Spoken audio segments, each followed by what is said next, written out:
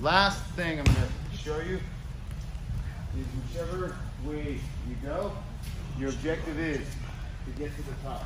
So what I'm gonna show you is a simple option, and I'm gonna show you a little bit more of a advanced option. Still off the squid.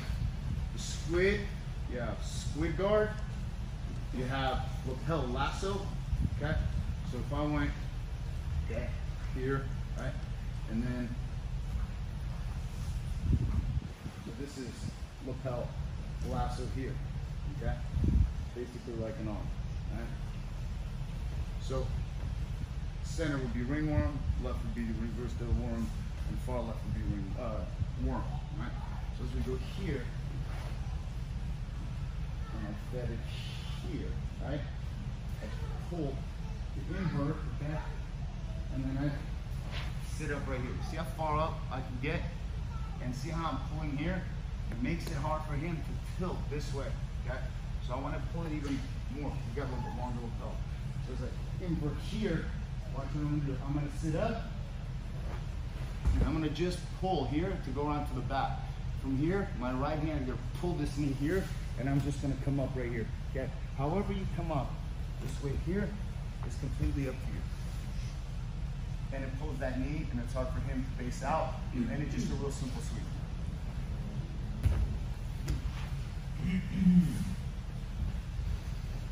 Turn up. 1, 2, this way. See that arm right there? So yeah, see if you're here, yeah, I would just go here and okay. And as I sit up, see right here, and just pulling this leg here, look, just go right here. And then you just get to this point here, go here, and sweep. Okay, real simple. Just watch your right foot so you don't kill yourself. The next one that's a little bit more tricky is this. One,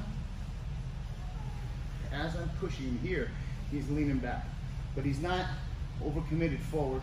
He's not too committed back because that arm is back right there, okay? All I want to do is invert over my right shoulder and just slide my knee through and get my right knee on the mat right here.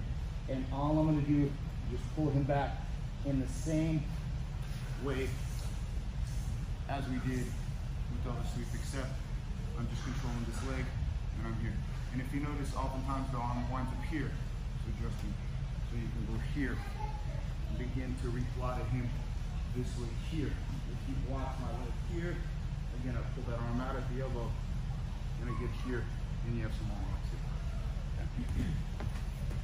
This is a fun one, except you have to have the toes pointed in. Okay.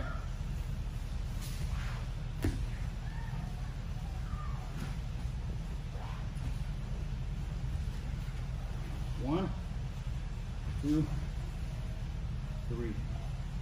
If I do this and I see his toes pointed out, like I wouldn't sweep him, because I know I'd probably end up whipping his knee. Because oftentimes you pull him that way. If he rolls off that way, his foot stuck, his knee's gonna go. Okay, got to be very aware. So when you do this, you got to make sure the feet are tucked, yeah, because you want to pull this knee. So as I go here, I want to go here and shove my legs through here. As I push him back with my right knee, and I pull him with my right hand, because his left leg can't go back, because I want to get my right knee onto the mat and even get here, and then I'm gonna plot a setup here. And now from here, I can begin to replot it in here. I can go here for a triangle here. He'll stop the triangle, maybe pull the arm in. I go here, he'll pull that elbow out, and then you go right back. Then I'm gonna plot it here, he'll pull that arm out. Go here, grab, right here. I'm gonna lean him all the way back right here, and right here. And then just lock him up right there. All right, try that. You have 2 options. First option, let me just show you. Same concept. Look, you're here, you go up, and then you go. You see how you already tilt? Put the foot right here, and just drive up, and just step over. Real simple. It could work. If they push back into you, you can re-invert. It's just a matter of what you do with it, how creative you get to it. But the whole key is to disbalance, okay? Let's go, 1, 2, 3.